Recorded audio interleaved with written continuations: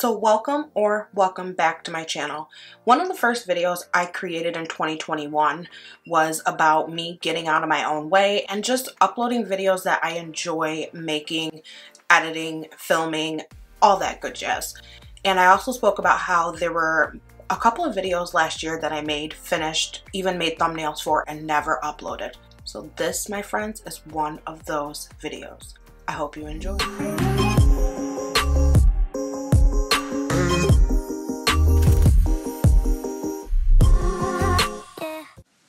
So good morning, y'all. Today is Friday, October 2nd, and I am going to be taking a little mini vacation to New York City. I live in upstate New York, so New York City is about 5 hours.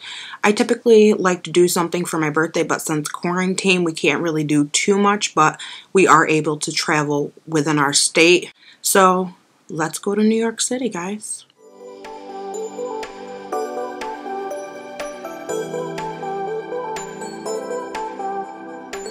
So if you've never been to New York before, our leaves on our trees change colors in the fall before they fall off, and it is absolutely beautiful.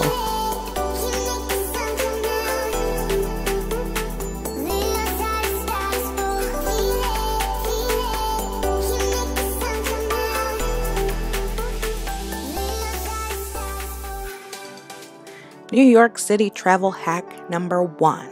The first thing I do is stay in North Bergen, and I do that for a couple of different reasons. The first reason being parking in New York City is a pain in the tush, and finding a hotel that has parking is also a pain in the tush.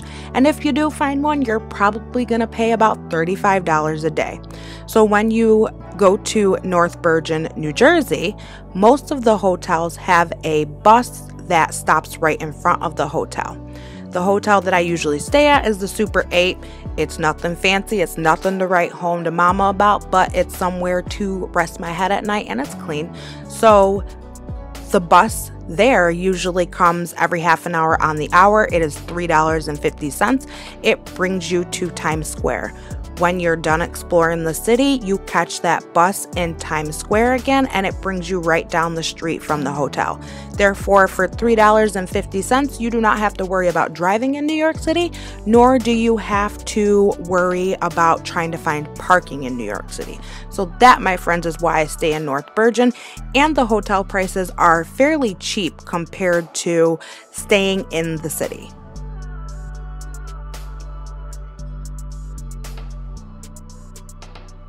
Welcome to New York City.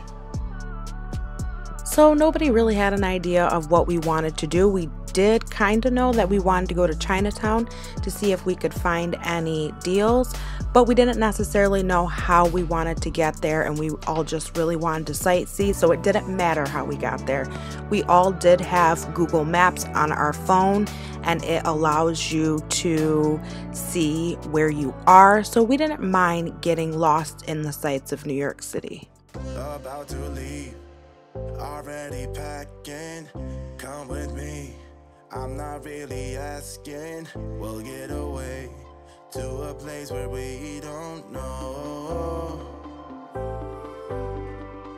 About to see the world in action, what we can be, life with no distractions, we'll get away, this is what we waited for. Take my hand, we'll make it somehow, we can't miss out. I'm done living life with the lights out, die with my own doubts. Be free with me. And as you can see, when you walk around New York, you see all kinds of cool stuff. We've seen this group of musicians playing and people dancing yet keeping their distance, and it was a beautiful sight to see.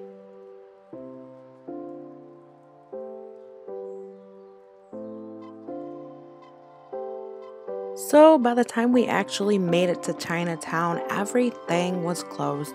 So we grabbed some food and made our way back to downtown to catch the bus to go back to our hotel for the night. but by this time we were absolutely exhausted, so we got on the nearest subway entrance, talked to the gentleman who was giving out the tickets. He told us what subway to get on to bring us back to the Times Square area that we needed to be at. So here is my tip number 2.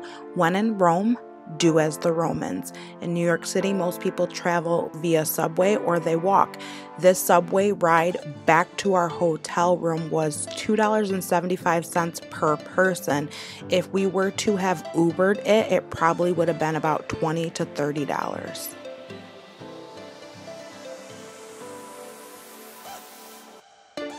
So the one thing I really wanted to do that I have yet to do, even though I've been to New York City a couple of times, was go to see the Statue of Liberty. So at our hotel, they have these handy dandy maps of New York City. We grabbed one and we were on our merry way. So we could not walk from where the bus drops us off to the Statue of Liberty, so we hopped on the subway. So the one and only time we got lost, I did it. Well, not really lost. I took us too far on the subway. But it was an easy fix and we made it to the Statue of Liberty. Just an FYI, getting to the Statue of Liberty is easy, but going through TSA like bag checks is a pain in the butt. I forgot to take my camera batteries out. Actually, I forgot they were in the bag, and literally they searched my bag and acted like I was creating a crime, but they went through my bag and realized it was just my camera battery. I felt stupid and it was really scary, so just be mindful. It is very much like a TSA bag check. So the tickets that you purchase for the Statue of Liberty are $19.25, and it also includes Ellis Island. So your $19.25 includes the Statue of Liberty and Ellis Island and the ferries that will take you from the city to the Statue of Liberty, and then from the Statue of Liberty to Ellis Island, and then back to the city. So that $19.25 is not a bad deal whatsoever.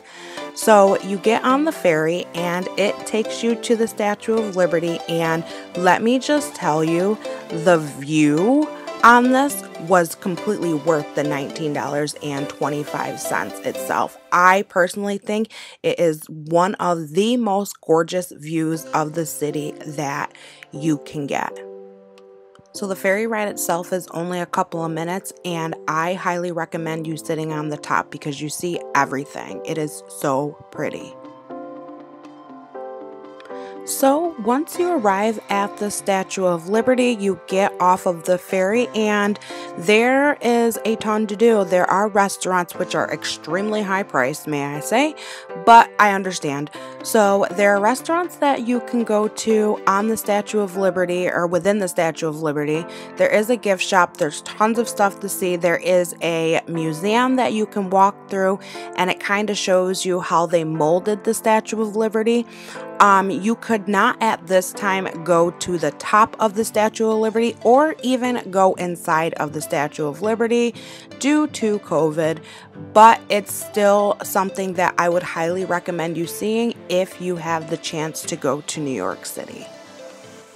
So because I'm a horrible planner and very new to vlogging, I had no idea that going to Ellis Island would be part of this for free, so I did not plan on it. But we did go for about a half an hour, and I have absolutely no footage of it. I was just taking everything in. Our next thing that we really wanted to do was make it back to Chinatown. I don't know what it was with us with Chinatown, but we really wanted to make it back to Chinatown. So we hopped on the ferry and went back to the city to go to Chinatown. So in Chinatown, I ended up buying this designer dupe, and I will not say the name, but you can read it on here. Yeah, I bought this whole set, the book bag and the wallet, for $35. The book bag for $25, the wallet for $10. You can haggle prices in the city, and I would highly recommend that you haggle the prices if you're buying a dupe in Chinatown. But I also recommend you going there and buying your souvenirs because they're hella cheaper than they would be if you were to buy souvenirs at a souvenir shop in Manhattan. And then we went back to the hotel room and got ready to leave. That, my friends, is the end of my New York City 2-day little mini vacation for my birthday. I am not the greatest at vlogging. I realized some mistakes and I will try and get better. So if this video was at all entertaining, if it helped you with some budgeting when it comes to New York City travel, please give it a like. Don't forget to subscribe to my channel for other cheap life hacks such as couponing and couponing deals. And I'll see y'all in the next video. Bye-bye.